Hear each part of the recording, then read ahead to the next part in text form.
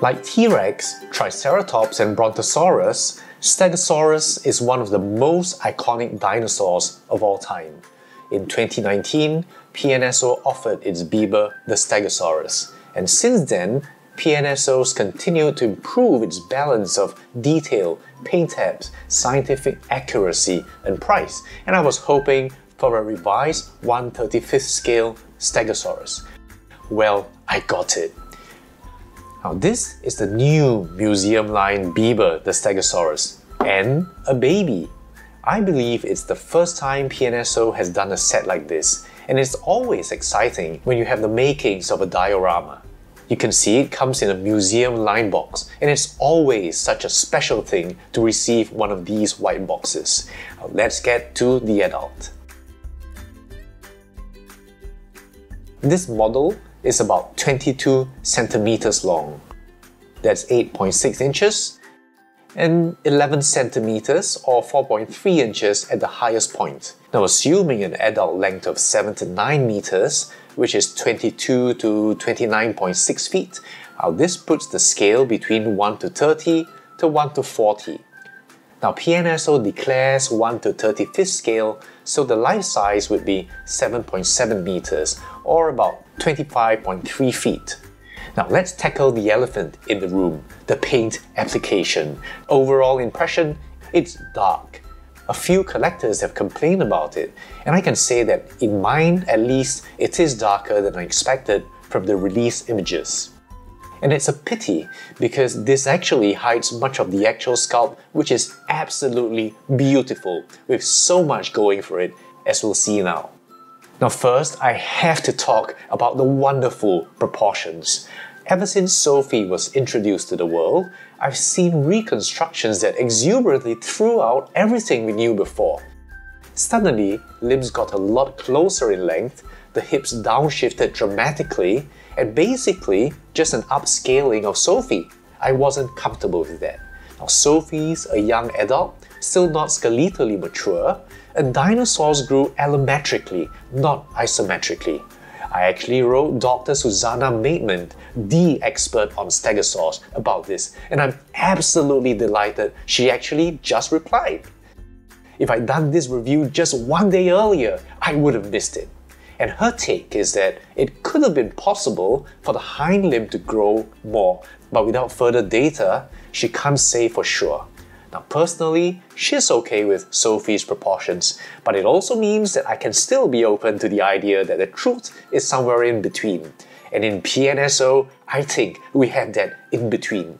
The hips are lower, and there's still an appreciable leg length difference, but not extreme. However, some facts from Sophie we can be sure of.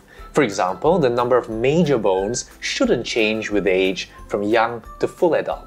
So any differences in Sophie to supersede previous reconstructions are valid. And as such is beyond contestation. Since Gilmore described the holotype in 1914, Stegosaurus has been traditionally considered to have 10 cervicals and 17 dorsal vertebrae. This made it a short-necked outlier compared to other stegosaurs. Sophie proved it was really 13 cervicals and 14 dorsals, so new reconstructions can have a longer neck and correspondingly shorter torso, bringing it closer to other stegosaurs, such as Miragaia here. Now, one thing I didn't like about the first Biber was this hip structure. You can see there's this wide, almost shelf-like appearance to the iliac area, which makes it look like there's some muscle wasting here. Now I've since learned that width-wise, this is actually very plausible, as you can see in Matt Dempsey's reconstruction here. I also asked Dr. Maidment this, and while she did think the dip between hips and tail looks odd, we don't know definitively how much soft tissue would have filled it out. So she said there's leeway for artistic license here, and now I'm a lot more assured.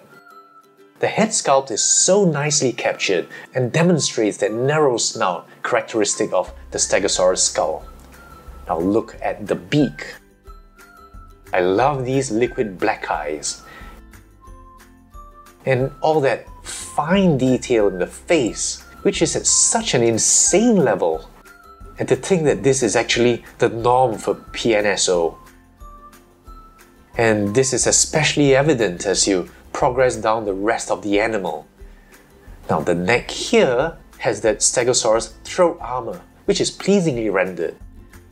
I mean, I don't know if you can see this clearly, but these scales are polygonal, sculpted exactly in the same rosette pattern as you can see in this photograph.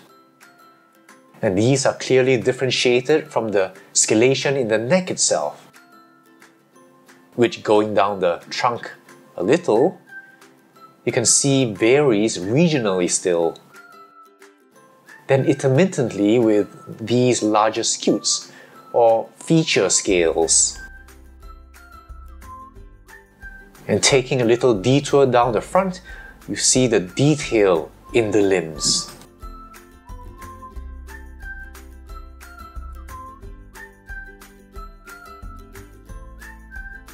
In fact, even though the coloration is dark, there's actually a lot of subtlety going on in the paint applications. Now again, see how the stripes blend in.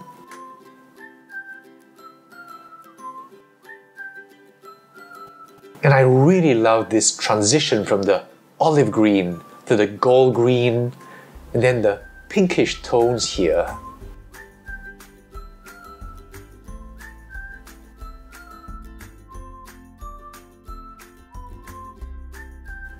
And see here, even on the underside, there are other blends.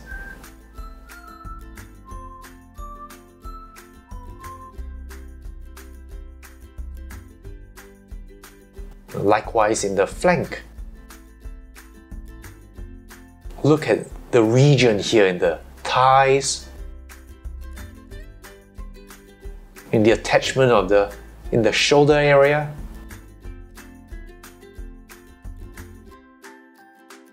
You know, I sometimes think that PNSO is so good at what it does that, you know, with every single model it's produced being so good, there's a danger we take it for granted and we can become jaded and find things to complain about rather than to celebrate.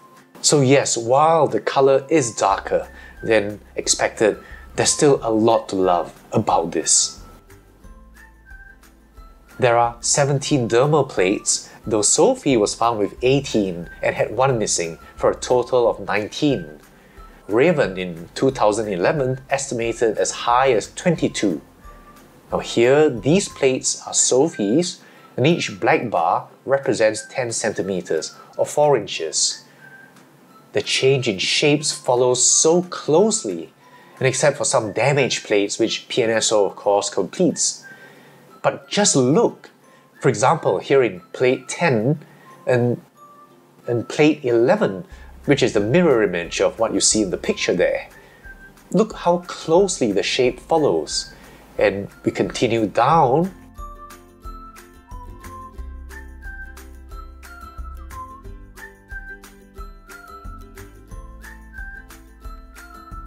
And then the keratinous texture. Now we're seeing grooves in Stegosaur plates 100 times before, but they're often crude and oversized.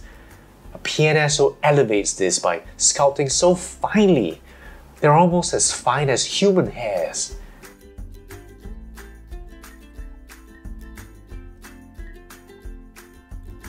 And I also like how the attachment to the skin is done.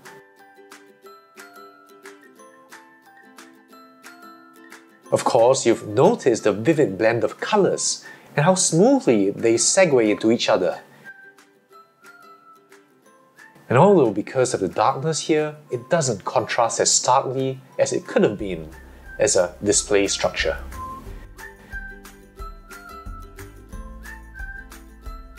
Besides display, there are many theories what these plates were for, but I wanted to quickly slip in my 2 cents. And even though defense has been thrown out, it's never been completely debunked in my mind. Yes, they were tin, and we've all seen this photo of a bite taken out of one, probably by an Allosaurus. Now let me ask you, do you think the Allosaurus was actually trying to bite this plate? Or did the plate get in the way of something softer it was targeting? And also, biting anything this sharp isn't going to be as pleasant as biting a potato chip. It's just like in a knife fight, you've got no idea what angle these plates are going to be. Now finally, if you don't think that something this thin might at least do some kind of damage, you've clearly never had a paper cut, so I'll leave it there.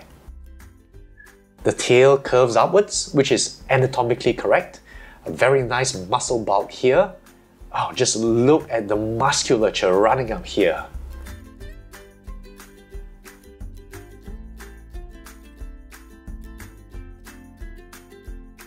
The tegomizer is correctly oriented horizontally, and while in other models they are sized the same or haphazardly, here the anterior pair is broader and longer than the posterior pair, as it should be. And just look at the texturing in here. Again, such fine detail and a very nice color fade.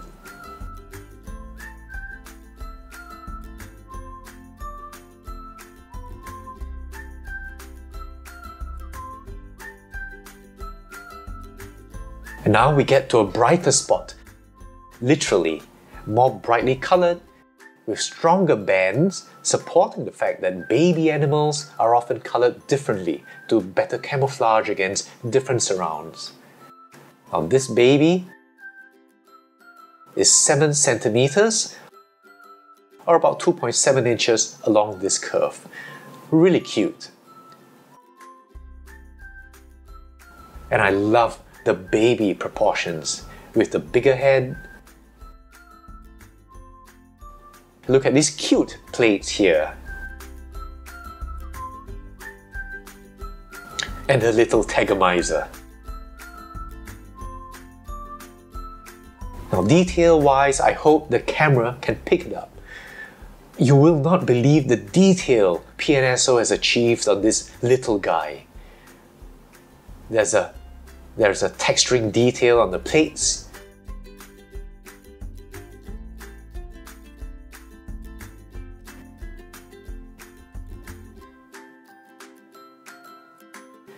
The skin scalation.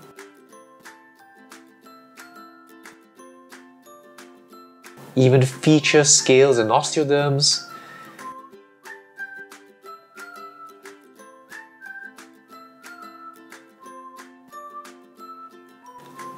You can see the underside here is no less textured.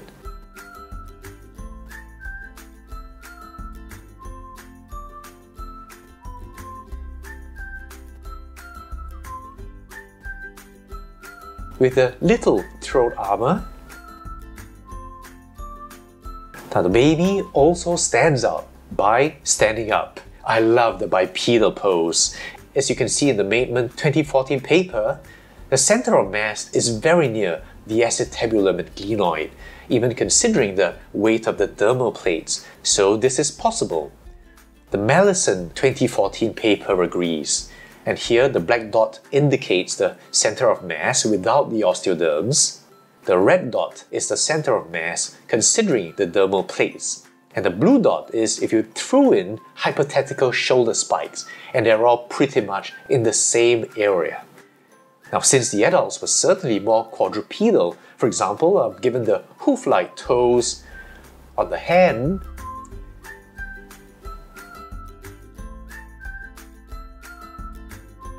having the baby adopt a bipedal pose is a nice nod to that possibility.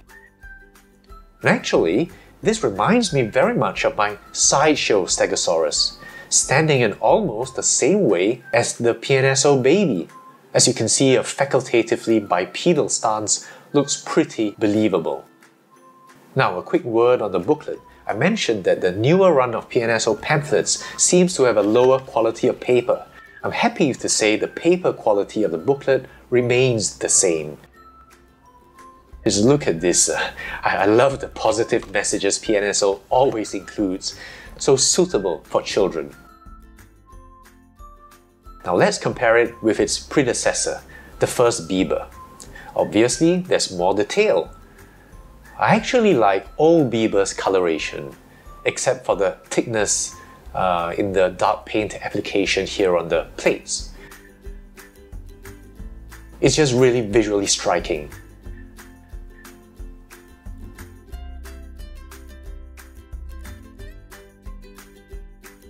But just look at the Tegomizer here.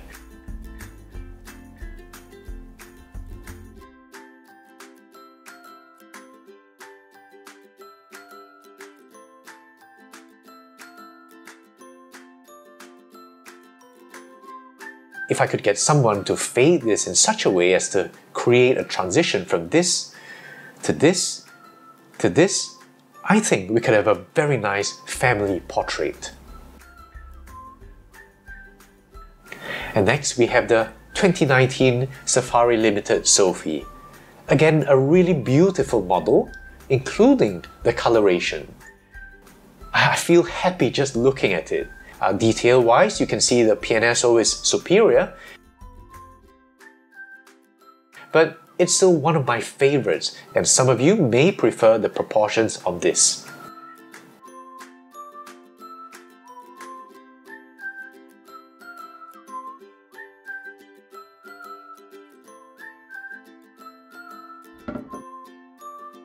Then we have the reborn Stegosaurus and baby.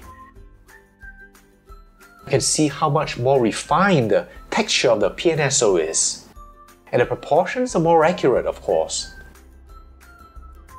Paint-wise, I have a nostalgic fondness of this more traditional color.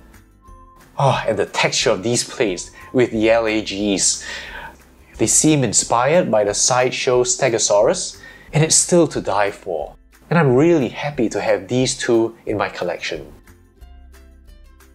Babies, you can see the size difference. And just given how small this is, again, the PNSO is really impressive. The only thing I wish PNSO had was a base to properly showcase this beautiful set. Let's have a couple of other PNSO Stegosaurs. First, we have the 1/30th scale Tuojiangsaurus.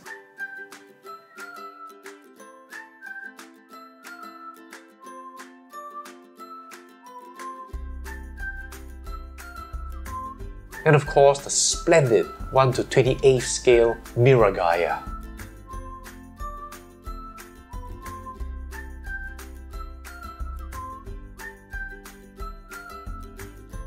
And finally, we can't not bring in the PNSO Allosaurus, the perfect predator-prey pairing.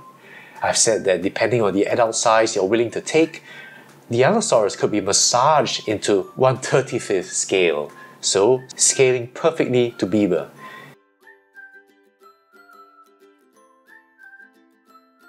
And for those of us morbid enough to want to know, yes, the baby does indeed fit into the mouth. In sum, this is a near perfect Stegosaurus in terms of scale, detail, sculpt, proportions. The only thing is, if the paint was a bit lighter on the body, I think it would have been perfect. And I think it could still be the perfect Stegosaurus for you. And he does pair wonderfully in scale, quality, and aesthetics with the Allosaurus. So that's it for this review. I'm really happy to have another splendid museum-line PNSO, and I can't wait to see what else PNSO comes out with in the future. Perhaps, I hope, one of those modest ornithopods, very, very underrepresented. I'll see you guys soon.